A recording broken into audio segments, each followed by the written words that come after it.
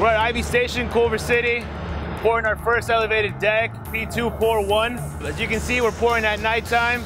Reason being, concrete ready mix company can service us a lot better than they could during the day. And we help with traffic. Traffic is a big issue here in downtown Culver City. Pouring at nighttime, we alleviate some of that morning stress.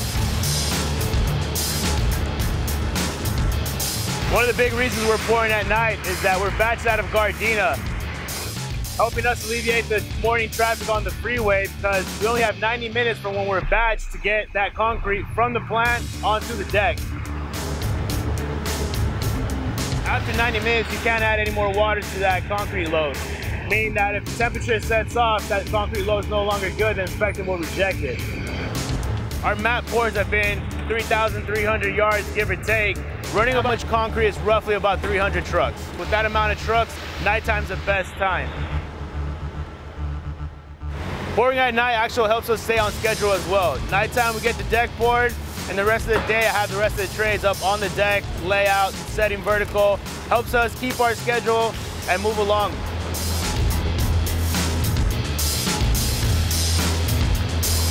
Another reason we pour out at night is the weather. Weather's nice, it's a little cooler. Helps to keep the concrete cool and the workers enjoy it. They're not burning down in the sun, and it helps them get the job done better and easier.